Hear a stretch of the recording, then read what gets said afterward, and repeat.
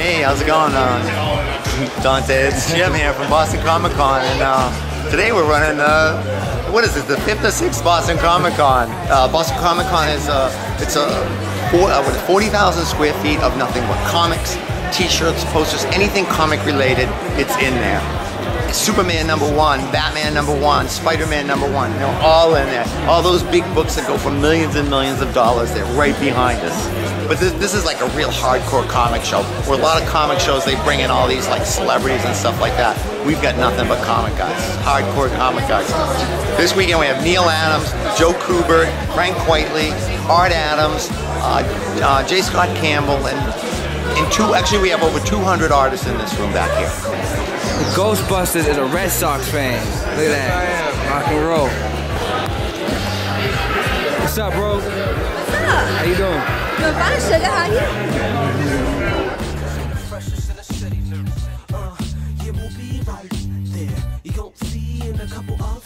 Oh, snap. It's Deadpool. Deadpool, what's going on, man? Not much, man. Well, technically, he's Kidpool. Kidpool. He's a teenager now. All right. Kidpool, easy.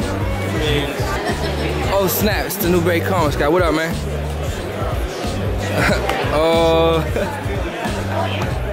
Packing a twin, doing a trizz. We is that bent, pause in the flesh, giving you sense of this real hop. Nevertheless, the best.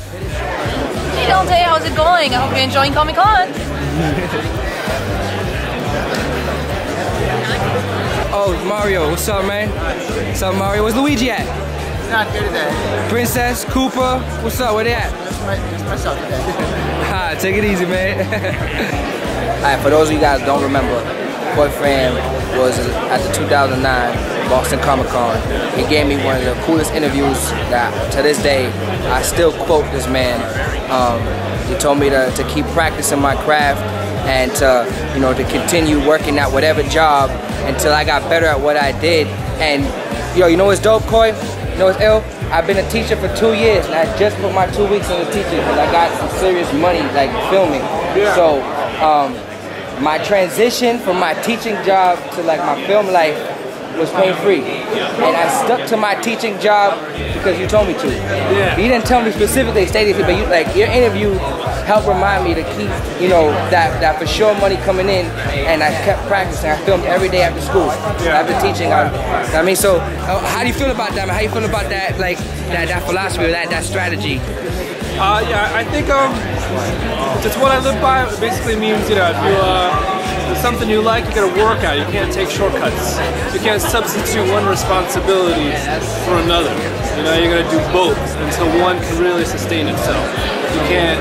It's just the way that I live. It requires a lot of work, not a lot of sleep, but I think it's it was really great payoff when the time comes. It feels good that you really earned it. You didn't take the shortcuts. You really worked hard. So I'm glad it worked for you. Yeah, I appreciate it. Look at you. Doing pretty good for yourself now. Yeah, keeping busy. Like I said, no sleep. I appreciate it, Coy. You got it, buddy. Easy, man. Yeah, I like this image of Superman. It's from about 10 years ago.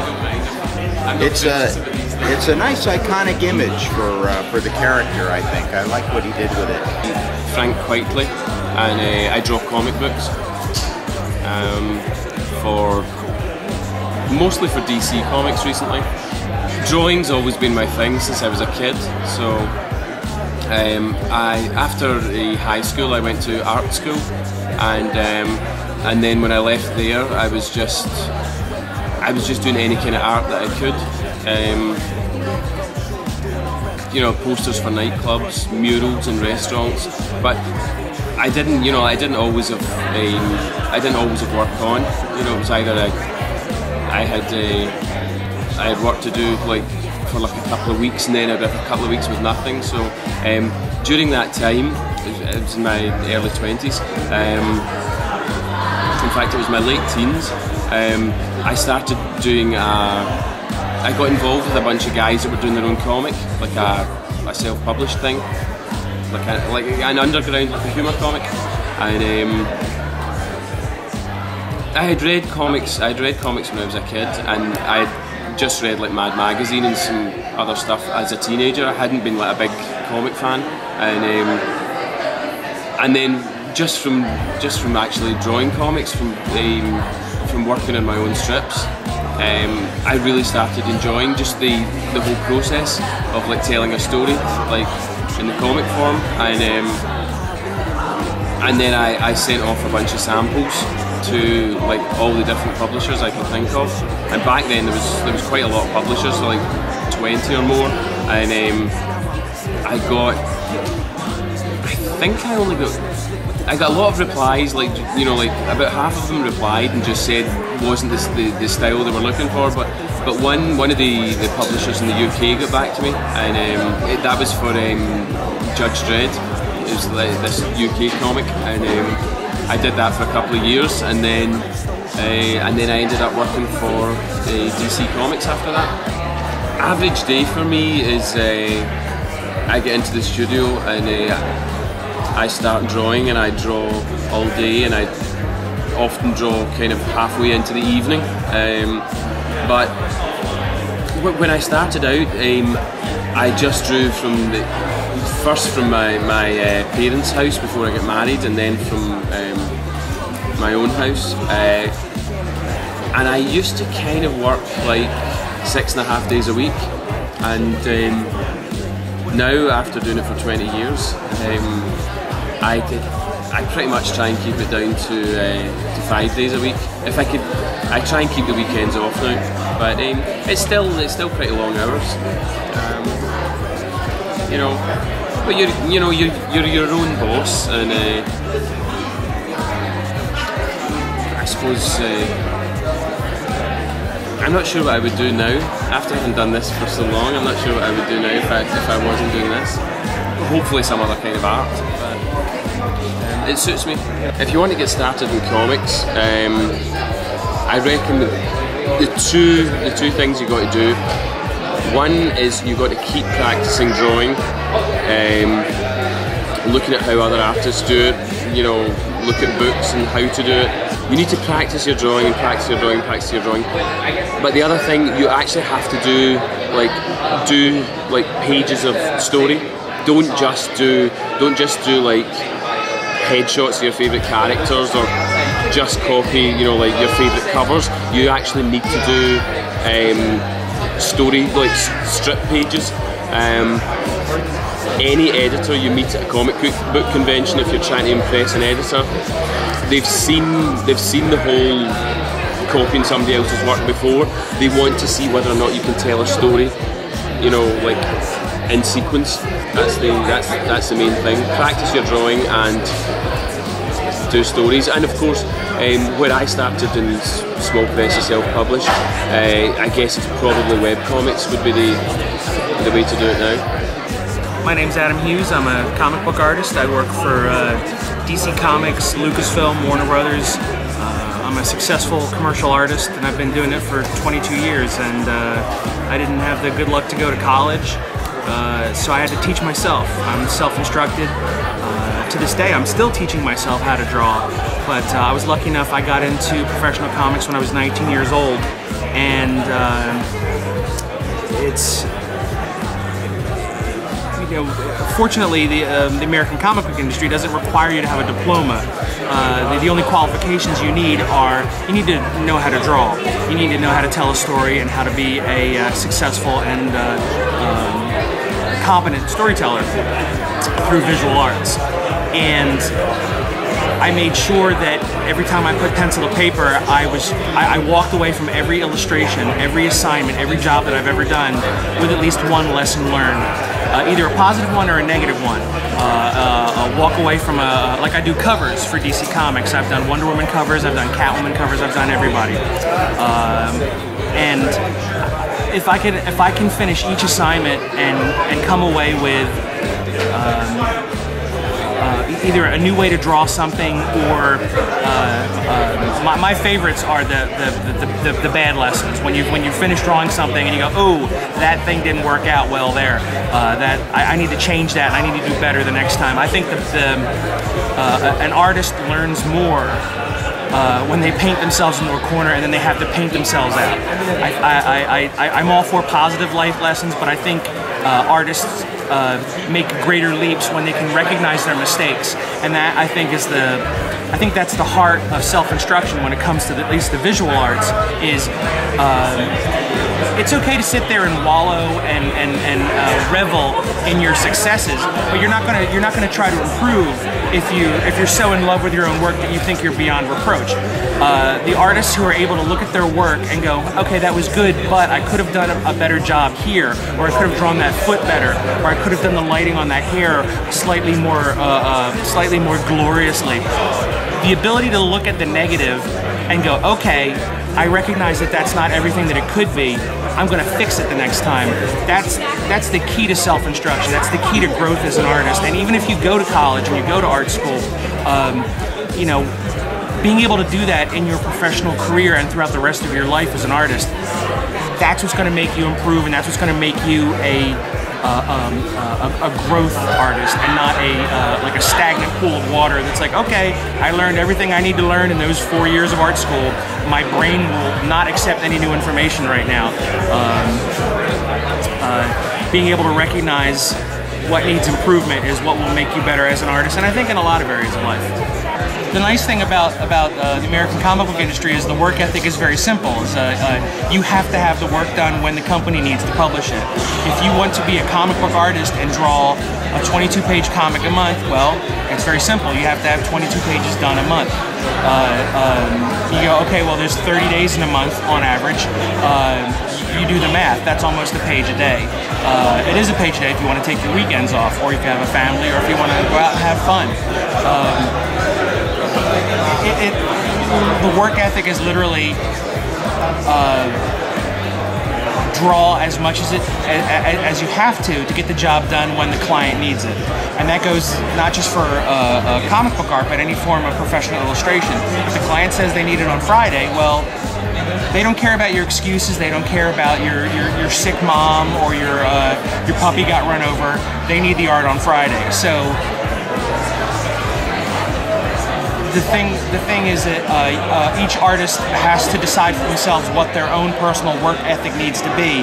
I'm not the fastest artist in the world, so I have to maybe put in more hours than somebody who can draw very quickly. There are some people who are extremely disciplined. They can get up at 8 o'clock in the morning, they can be at their drawing table at 9, and they work like a demon till 12:30, take off lunch, and then start drawing again at 1. I can't do that. You know, whatever wise person, you know, once said, "Man, know thyself." They're talking about artists, because the day I became a more successful professional illustrator was the day when I realized what my limitations are. I'm not the most disciplined person in the world. I'm not the fastest person in the world, and I don't control my art. My art controls me. So on that day, I stopped trying to like make my art fit into this sort of disciplined, boxed, you know, controlled thing. I was like, okay, I'm going to draw when I need to draw, as much as I need to draw to get it right. I will stop drawing when the job's done. I will sleep when I'm tired, and I'll wake up when I'm done sleeping. And it goes for me personally, it makes for a bohemian lifestyle. But you know, here we are 22 years later, and I've made a fairly decent success out of it. So I can describe my work ethic, but it might not apply to everyone. The best thing you can do is figure out what work ethic works best for you based on your disposition, your talent, your time, and your life situation. My name is Arthur Adams, and no one really knows what I do, but somehow I go from city to city, sitting around doing strange drawings of superheroes, and somehow I've made a living at this for almost 28 years. When I started doing this quite a while ago, I just got the names of all the editors I could find at the big comic book companies, Marvel Comics and DC Comics, and just kept sending them Xeroxes of my work until someone responded, said they thought that I had some potential, and basically gave me a job. I mean, it's a very solitary job. It means you know, I spend a lot of time just sitting in my studio, trying to get stuff done and trying to do it to the best of my ability in a relatively timely manner, which I almost always fail at least in the timely part. And basically, you know, I just try to work every day and just try to do the best I can do. It was always my plan that I would become a professional artist, and it just somehow continues to keep working out. I do occasionally wonder if people are going to finally say, oh, we can get someone else to do the same stuff a lot cheaper and a lot faster, but seems to be working out okay so far.